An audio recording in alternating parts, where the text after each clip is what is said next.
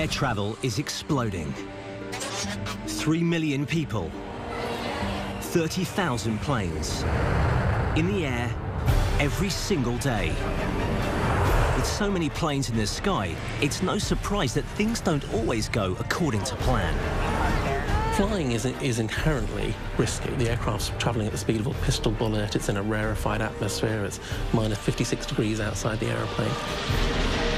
But for pilots, the major worries don't begin until you get near the ground. There will be incidents, and most of those, over 50%, occur on landing. Tonight, we count down the world's 10 scariest plane landings caught on film.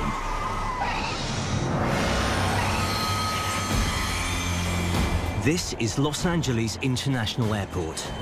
The lives of the 146 people on board this flight from California to New York rest on this twisted piece of metal.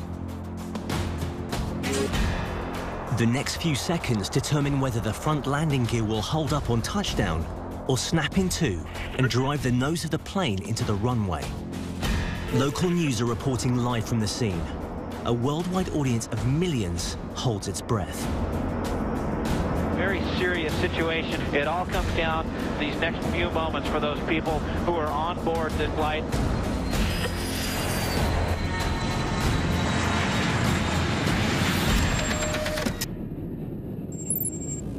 It's 17 minutes past 6 in the evening.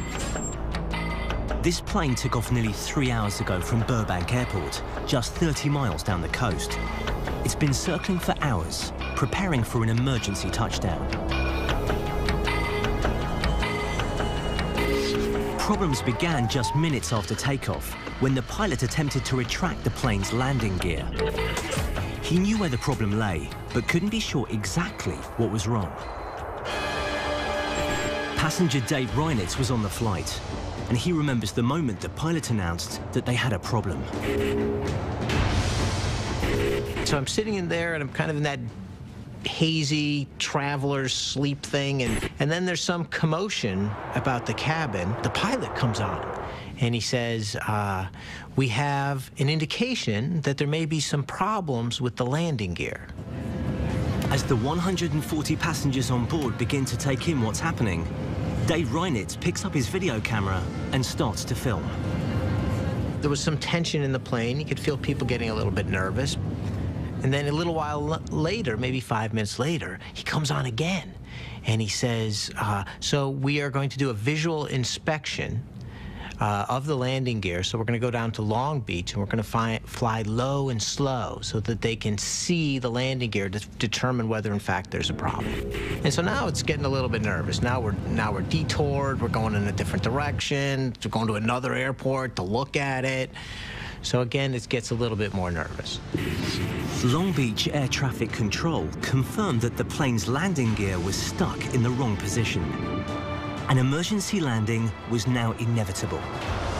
But things were about to take an even more surreal turn for the passengers of Flight 292. There were TVs on the plane, and all of a sudden, there's coverage of some plane in trouble on the TVs. So I'm watching the television, and there's a plane having a problem, and suddenly, you know, I'm thinking, wow, the poor folks on that plane. And then I realize that's the plane we're on. That's us. Some people turn it right off, like they don't want to know. But I think most people are really focused on it, and then they're kind of comparing notes. What are you watching? What are they saying? What are they saying? What's going on? Tension is rising in the cabin.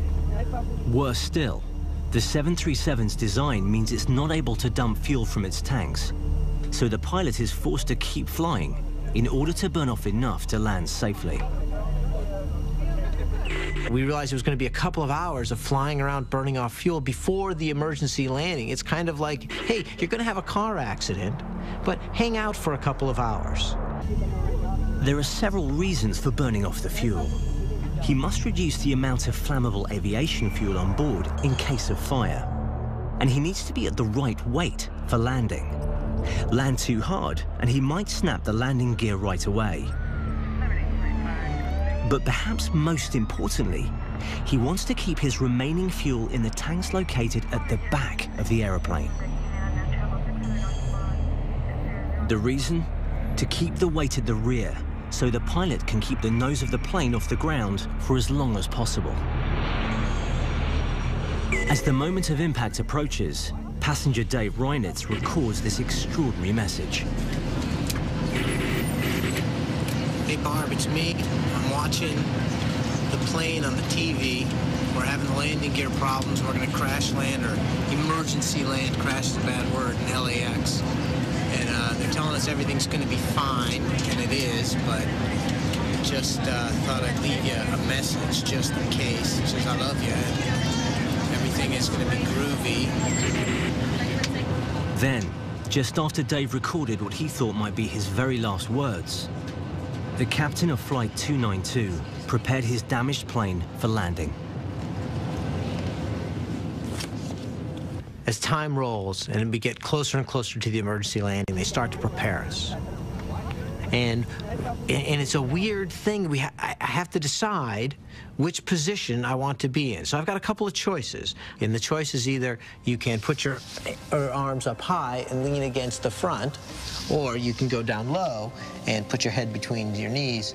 So all of a sudden I have to decide, what position would I like to be in a plane crash in? You know, what position do you want to die in?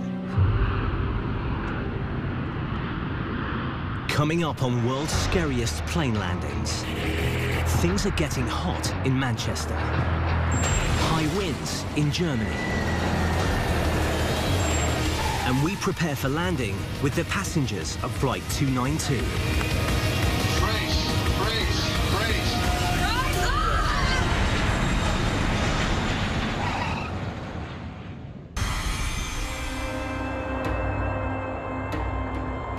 The 146 passengers and crew on board this flight are desperate to land. They've been circling this airport for over 2 hours, but the plane's front landing gear is twisted the wrong way around. If it snaps on touchdown, the nose of the plane will smash into the ground at 100 miles an hour. Fatalities would be inevitable. One passenger, Dave Reinitz, is filming it all. The pilot prepares Flight 292 for impact. The first 3 rows of seats have been emptied. All able-bodied persons have been positioned by the emergency exits to assist with evacuation. Then, the captain utters the words you never want to hear on a plane. Brace, brace, brace. It all comes down to this, these next few moments for those people who are on board this JetBlue flight. There I am, I'm leaning up against the thing. You know, you can feel the plane coming down. You can feel it happening, you know? And we go down there, and then all of a sudden over the speakers and in the cabin, you can hear the crew yelling, brace, brace, brace. Hundreds of firemen literally lined up along this runway. We've never seen a response like this, 10 feet above. And now you see those main landing gear touching down. But if the view from outside is shocking, it's even more terrifying for those people inside the plane. We get closer and closer, and then we hit the ground, and it's just shaking. It's just shaking, and then I can smell the burning rubber from the tires just being ripped to pieces. We could smell all of that. And it's brace, brace, brace. It seemed to go on for a long time.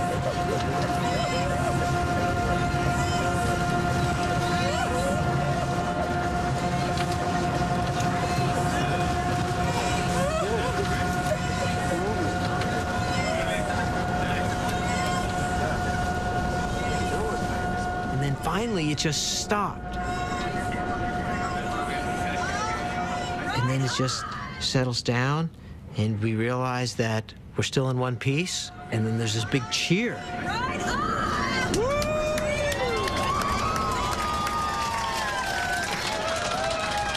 It's kind of like a first wave of surprise, and then a wave of celebration. And then it was just, for me, it was just get me off this plane.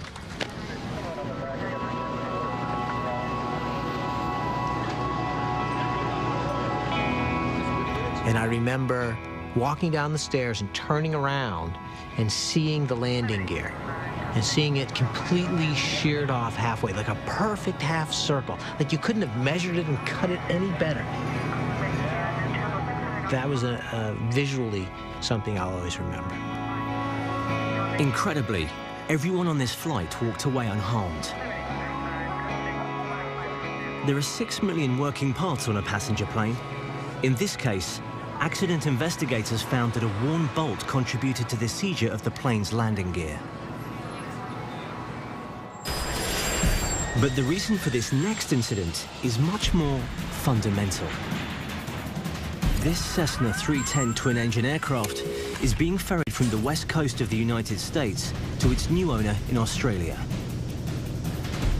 It's being delivered by a 65-year-old professional plane courier from the UK. He took off from California and hopes to refuel in Hawaii, 2,400 miles away. Unfortunately, he only has enough fuel for 2,390 miles. That's 10 miles short. Luckily, the pilot realized that he was running out of fuel about 400 miles ago and radioed for help. This footage was filmed by the Hawaiian Coast Guard, who flew beside him in a C-130 Hercules helicopter, coaching him on how to land the tiny plane in the heavy Pacific swell. Under the circumstances, it's an amazing landing, and the sprightly OAP is out of the cockpit and in the arms of a rescue swimmer in seconds. The plane sank. The pilot escaped with minor injuries. How he explains it all to the plane's owner, we'll never know. It's 2006. This TNT cargo plane departed from Liège in Belgium en route to London's Stansted Airport. It's already had one disastrous landing today. Now it's preparing for an emergency landing here at Birmingham International. The pilots have already made the mistake that will cost them their jobs. But their biggest challenge is yet to come. They have to land a crippled plane.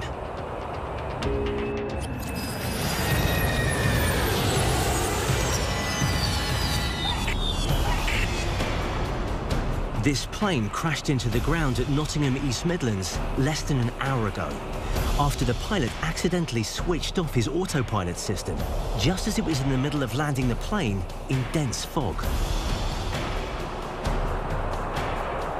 The crew of 2 managed to get the plane back in the air, but its landing gear has been critically damaged. Now, they have to land it. They left behind most of their undercarriage at East Midlands, while they now diverted with their broken aeroplane to Birmingham. The right-hand landing gear has been ripped from the aircraft. They are going to have to land this 56-ton plane on one set of wheels. The 2 pilots, still coming to terms with one crash landing, are about to be put through a serious test of their ability and nerve.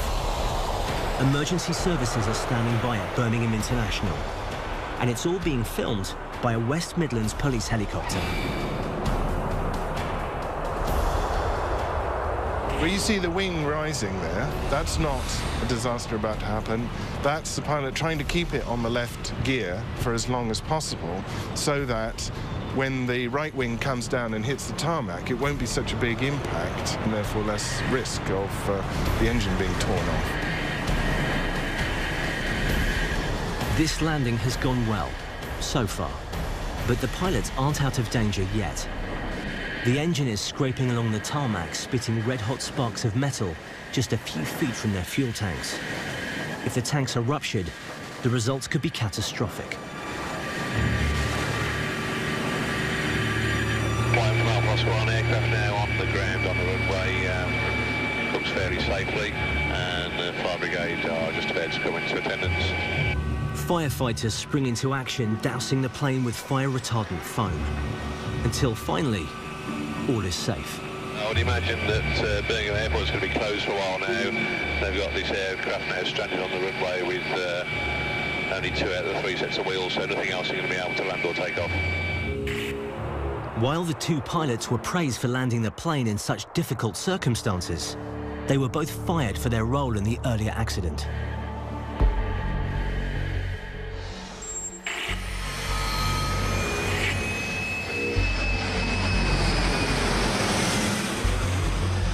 This is Leeds Bradford International Airport.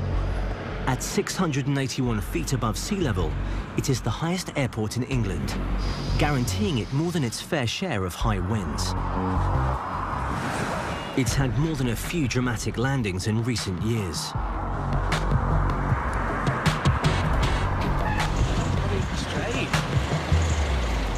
But it's not just the strength of the wind that's the problem here.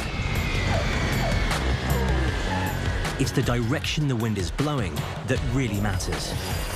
And around these parts, that's not always easy to predict.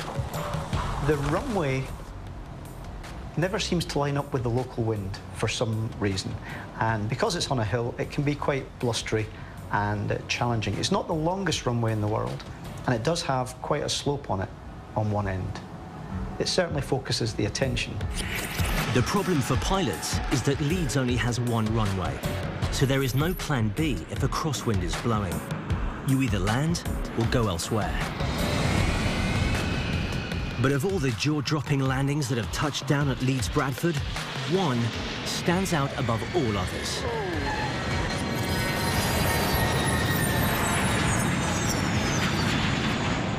On August 2nd, 1986, this small regional airport showed the Prince of Planes that she was not to be taken lightly.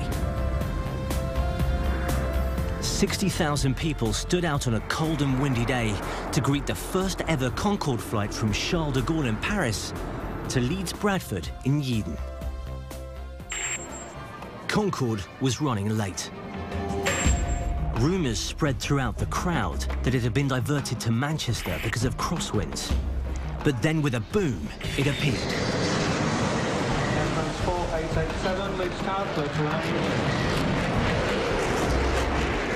30-mile-an-hour winds meant the Concorde was right up against its crosswind safety limits. The captain appears unsure whether to touch down.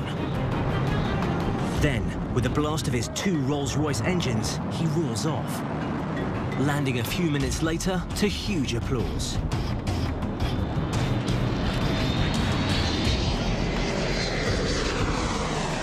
The French captain told local journalists that his first approach was all part of his grand entrance. Not everyone was convinced. Safe, yes, but difficult. Would you like to try it again? Yes, but not today, because we come back today to Charles de Gaulle as soon as possible. It was the first time Air France landed their Concorde at Leeds Bradford, and the last. From then on, the supersonic plane was flown into Leeds by British Airways.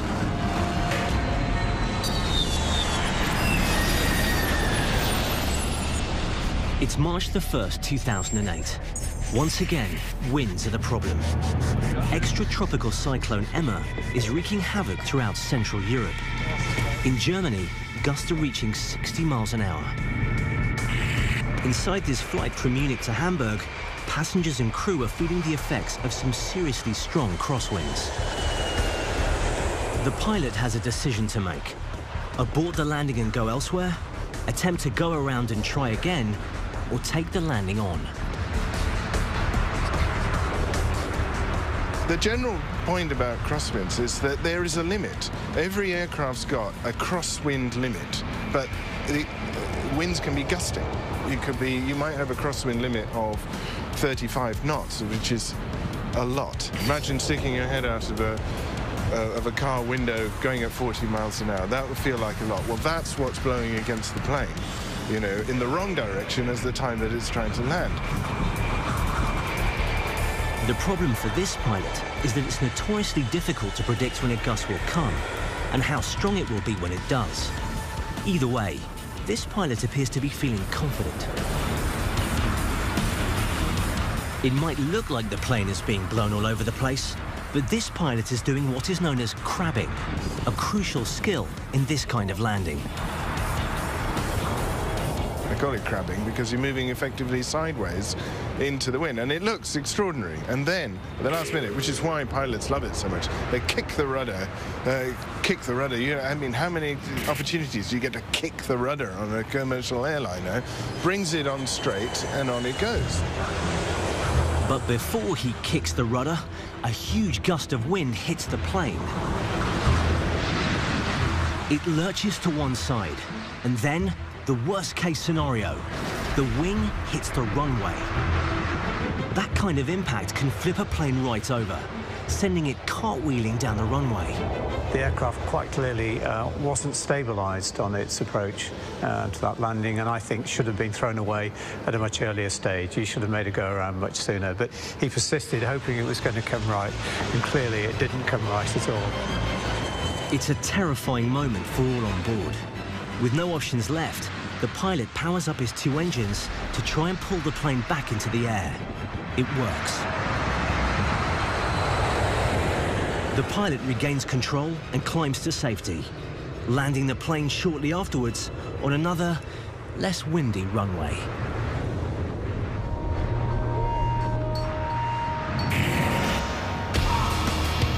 Coming up on World's Scariest Plane Landings, lightning over London. And we go inside the cabin of the most talked about landing of 2011.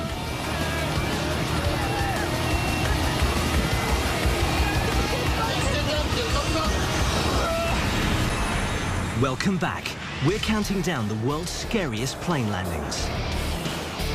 The pilot has just told you to buckle up. The crew are seated. You're just 8 minutes from your destination. That is when your flight is at its most vulnerable. And we have the footage to prove it.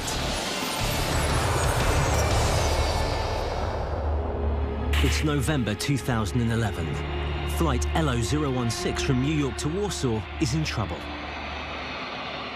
Just after departure, the computerized crewing alert system warned of a malfunction in the central hydraulics. Result? The landing gear is stuck inside the belly of the plane. The pilot has decided not to tell his passengers that they have a problem until he has a plan. There's usually a point in any incident, particularly this one, where there's a period of time for the flight crew to diagnose the situation and potentially be able to rectify it. So there wouldn't necessarily have been a need to brief the passengers at any point during the flight until it became apparent that there was going to have to be an emergency landing. The captain decided to push on for Warsaw, working on a solution with his team. They have tried everything, but nothing has worked.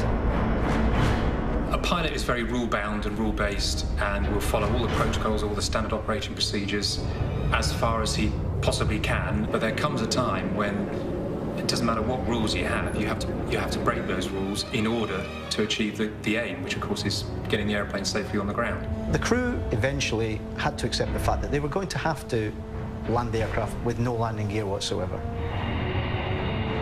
With his fuel running low, the Polish pilot informs his 220 passengers that the plane's landing gear is stuck inside the plane. But he does have a plan. He is going to try to land this 150-ton plane on its belly.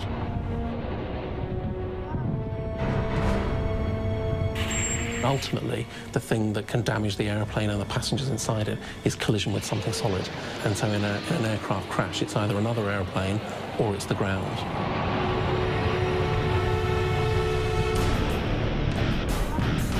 Fireproof foam has been sprayed on the runway, but as it scrapes along the tarmac surface, fires are breaking out along the bottom of the aircraft.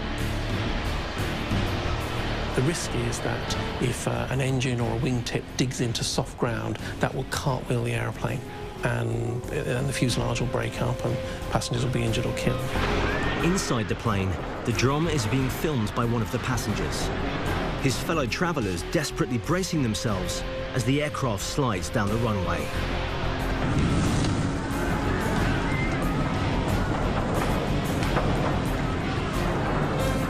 Then finally, the Boeing 767 comes to a halt.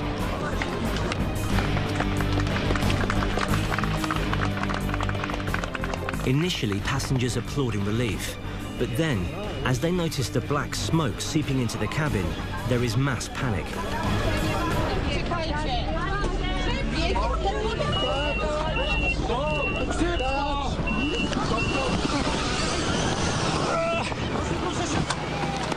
It's a remarkable outcome. Despite a critical technical failure, not one of the 231 people on board was injured. The aircraft are complex. with complex parts, and they will fail. However, when all of that does fail, you can be reassured that you still do have two human beings up the front who are well trained. Their job is to take care of themselves and take care of you. But there is one thing pilots can't control: the weather. There are over 16 million lightning storms across the world each year. With so much lightning, it's not surprising that on average, every passenger plane in Britain gets hit at least once a year.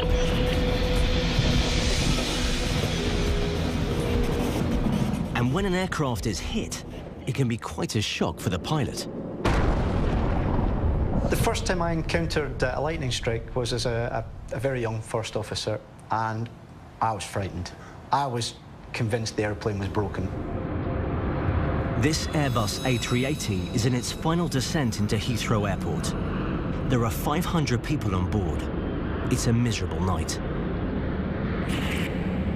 Suddenly, several 100 million volts of electricity blast straight into the roof of the cockpit. What happens next is truly shocking. Absolutely nothing. The plane carries on as normal, and it lands moments later with no ill effects. When they're struck by lightning, the conductivity is around the outside of the aircraft. It goes to the other end of the aircraft and leaves the aircraft, and there is just not a problem. So it can make a bit of a noise and a big flash. Sometimes the flash is quite blinding, but you know that it's not actually going to affect the aircraft. But it can affect the passengers, because of course they will hear it and see it. But you just need to explain to them that there's no problem and the aircraft's fine. If our last clip was all down to Mother Nature, then this next one is 100% man-made.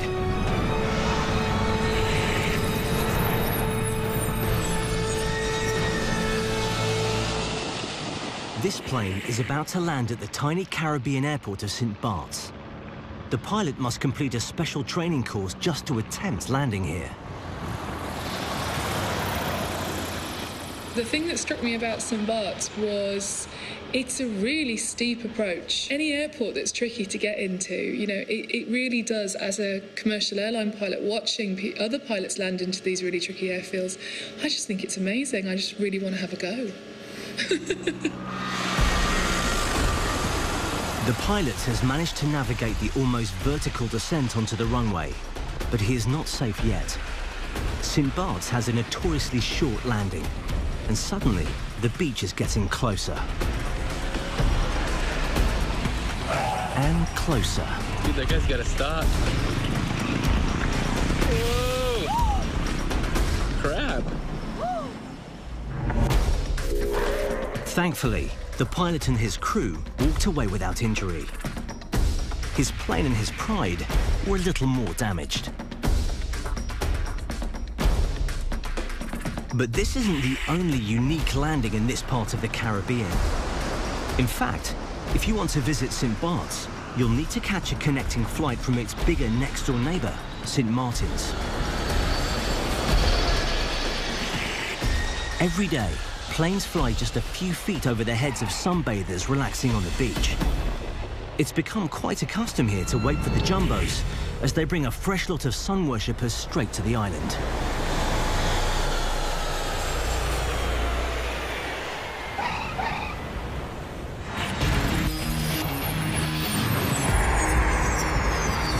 This is Manchester International, and while this landing appears much more straightforward than the one we have just seen in St. Martin's, it isn't.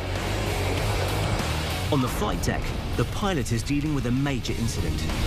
Just moments ago, he had to shut down one of his two engines, turning a routine flight into a full-scale emergency landing. The cause? A bird.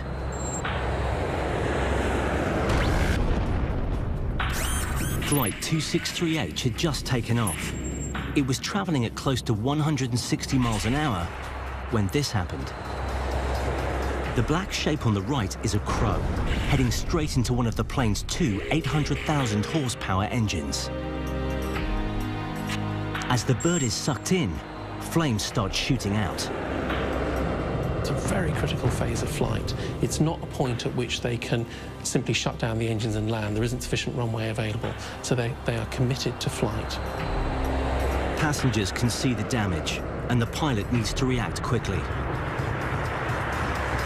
Mayday, mayday, mayday. Thompson 253 Hotel, engine failure. We are continuing. At this stage, the pilot still can't be certain what has caused the fire.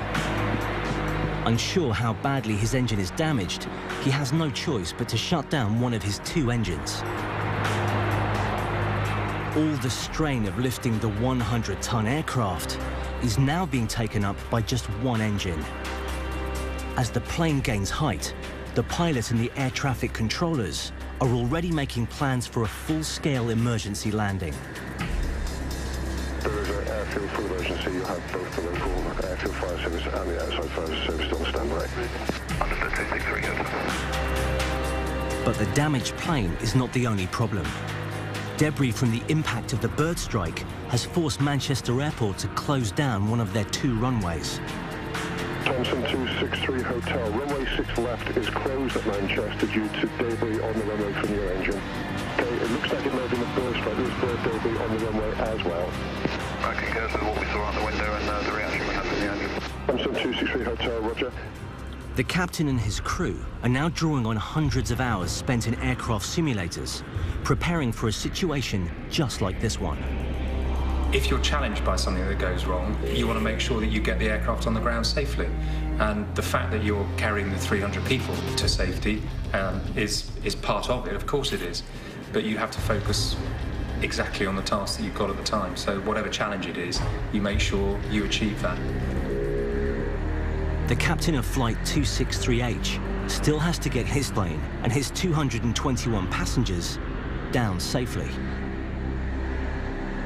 On the ground, fire crews are standing by, because a fully loaded 757 can carry up to 45,000 litres of highly flammable aviation fuel.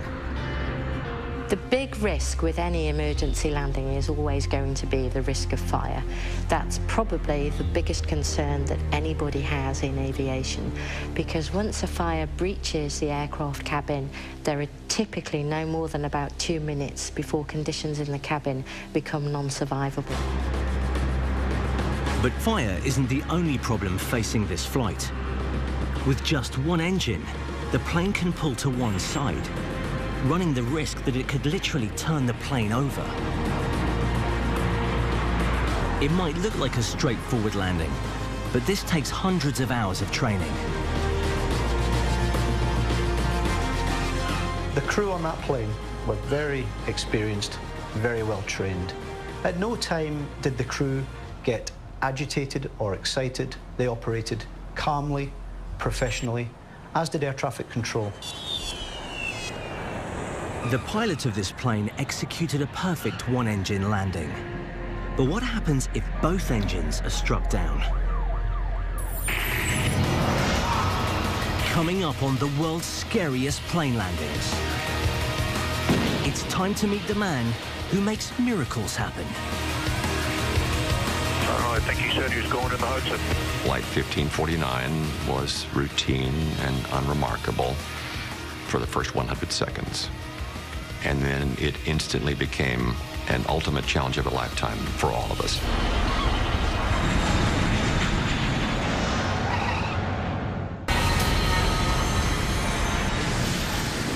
Welcome back to World's Scariest Plane Landings.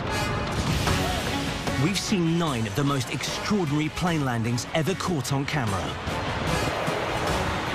But there is one landing that stands above all others. This event is just a complete one-off. It's just so extraordinarily unusual that it's hard to imagine it being repeated. This is the Hudson River in New York City. In 208 seconds, security cameras will record an event so remarkable it will become known all over the globe as the Miracle on the Hudson.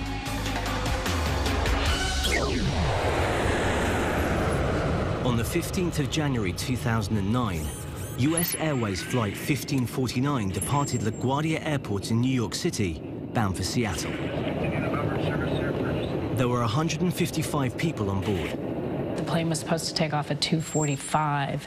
I don't think we took off until about 3:30, 3:30-ish. In the cockpit, 57-year-old Captain Chesley Sullenberger prepared his plane for takeoff.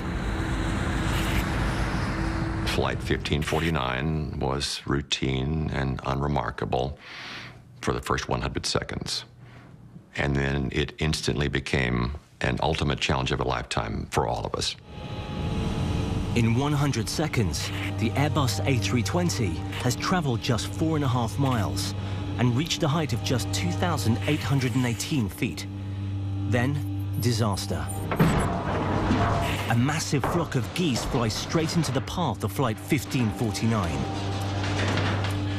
I see the birds ahead of us. I saw them about 1.5 seconds before we hit them, about the length of 1.5 American football fields, but clearly not enough time to avoid them.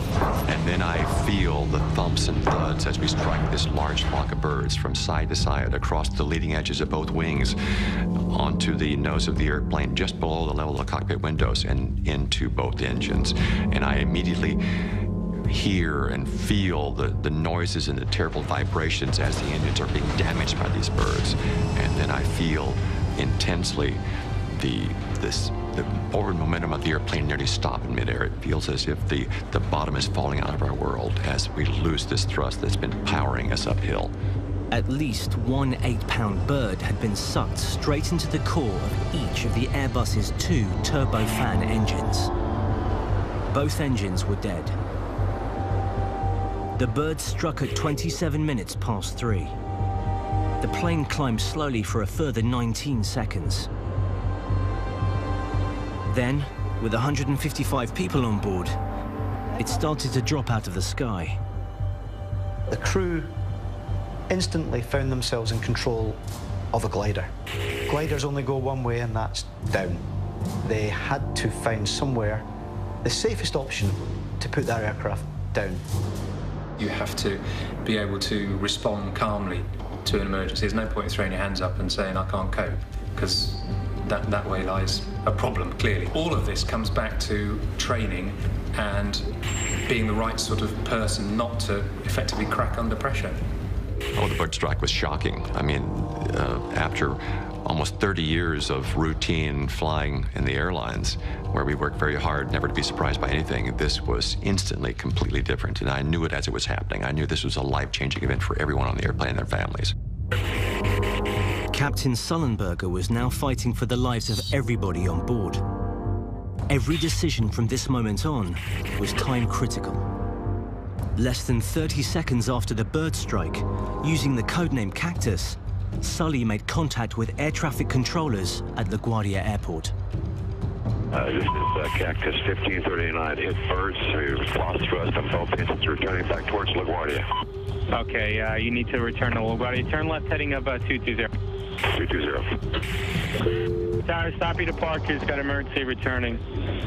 It's 1529. He bird strike. Cactus 1529. Which engines? He lost thrust in both engines, he said. Got it.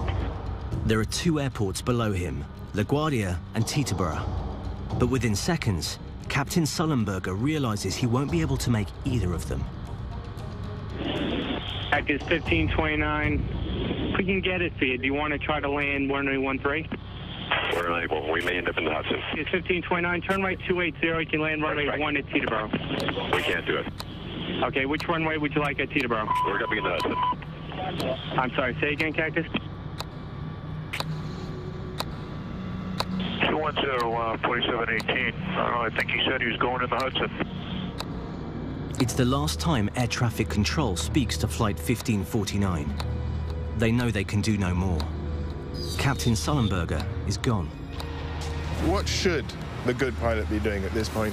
He should stop talking to air traffic control. They're just distracting them. He does that. He hits all the right buttons. He's doing his job really well. He's a seasoned professional. And it's almost like, you know, his whole career is leading up to this. There were only 2 runways anywhere near us that we might conceivably even be able to attempt to reach. And I had to judge whether or not I would have the time and altitude. And I decided I just wasn't sure I could make it. I didn't think I could.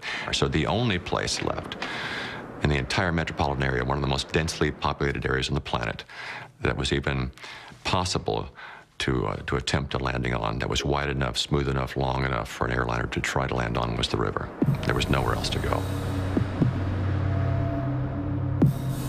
Then, Flight 1549 began to appear on the various security cameras dotted along the Hudson River in New York City.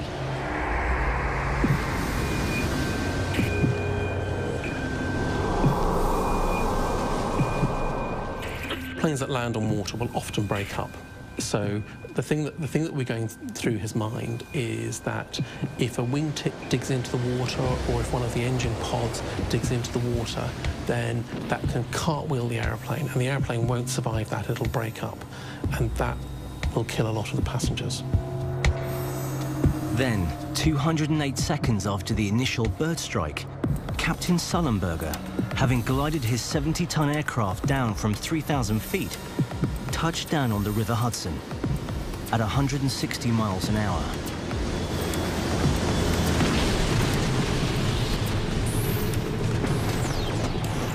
I knew it would be a hard landing. I didn't know how hard. And so that's why I chose in my one announcement to the captain to use the word impact.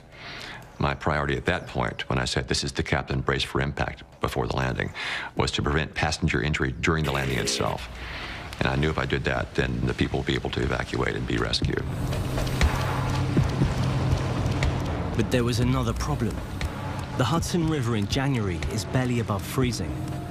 If rescue services didn't act quickly, the remarkable landing would be in vain. Passenger Mary Ann Bruce remembers the scene. The back of the plane has water running in, cold water, freezing water. Again, I'm in 5D, so I'm going forward. Because we're at an incline, I'm going forward. I'm not experiencing any water, and I'm going to sit on the raft. So it's only when I get on the raft that I get some water, because water's splashing from the river, and we're trying to grab people to put them in the raft to safety. I found out from people in the back of the plane that there was tons of water gushing in, and before they could even attempt to get to safety, cold, freezing water, in a lot of cases, was up to their neck. The first ferry arrived alongside us about 3 minutes, 55 seconds after we stopped. And by the time I left the airplane, there were ferries around us, and the rescue was well underway.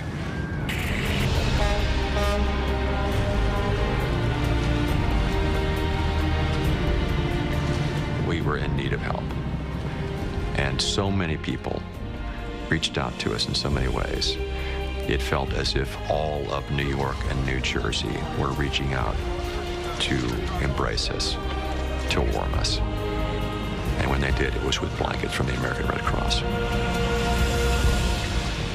Captain Sully, faced with the ultimate test of his piloting ability and sheer nerve, passed with flying colors. Every one of the 155 people on board was down safe. It's the scariest and greatest plane landing in modern history. Think I might go by boat next time. Now